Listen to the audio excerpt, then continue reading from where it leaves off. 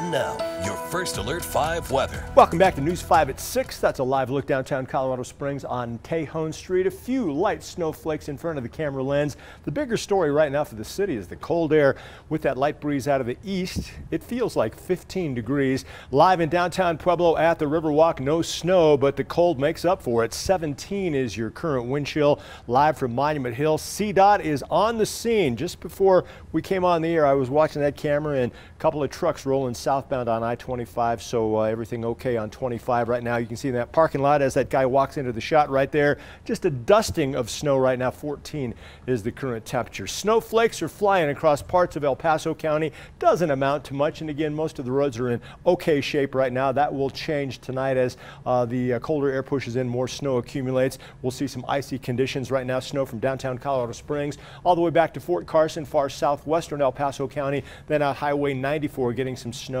Just found out earlier this afternoon, Miami Yoder School District closed tomorrow due to the intense cold with this system.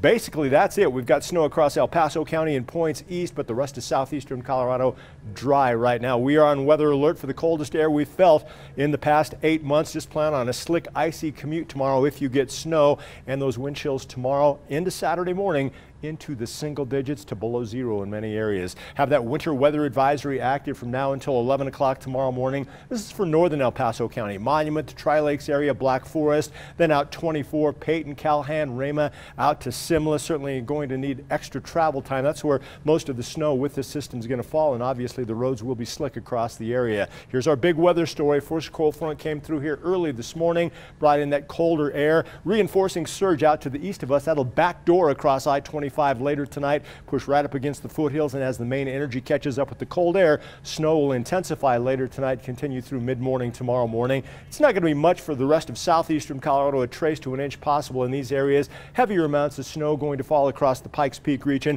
I think by mid-morning tomorrow morning, Monument, Black Forest, 1 to 2 and even 3 inches of snow possible. North end of Colorado Springs, 1 to 2. Also west of I-25 across some of the higher elevations, places like the Air Force Academy, Manitou down into the Broadmoor, 1 to 2 possible. Further south you go, the less you'll see a trace to an inch possible in those areas when it's all said and done. Wind chills, the other big story with this system. We'll see wind chills in the single digits and teens a little later this evening. That will be the pattern throughout the night tonight, throughout the day tomorrow as well. 7 in the morning, if you're walking out the door, wind chills into the single digits. You'll need to dress in layers, trapping that body heat. Wear something over your head. Don't forget the gloves. Noon, we don't see any change at all. It's just going to be brutally cold here across our area with an early Arctic invasion. Sky conditions by noon tomorrow, we're still locked in with the clouds. I think during the late afternoon hours, we'll see drier air punch in from the north, erode that cloud mass, but still heavy on the clouds for most of us throughout the entire day tomorrow. Pueblo, that high of 43 came around 10 this morning before the cold Arctic air moved in.